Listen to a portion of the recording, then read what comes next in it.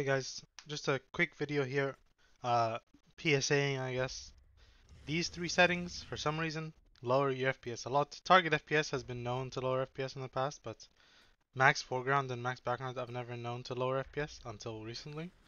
Um, I don't know why, even though obviously like I have this on 200, right? Like I'm not hitting 200 FPS, but simply turning this on actually lowers my FPS, even though I'm like lower.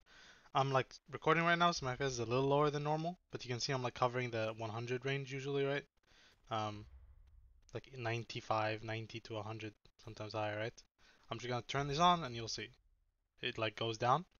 Um, it takes like a second to like activate, but it's not too noticeable for me here right now.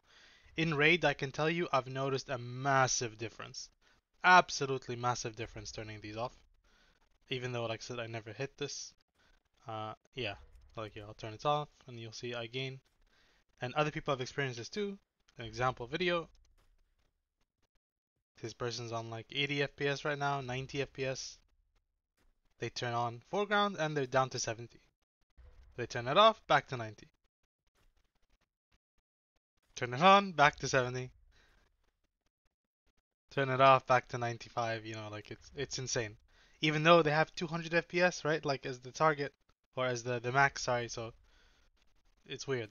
I don't know why it does this, but it does. Turn all three of them off, no matter what your setting is at.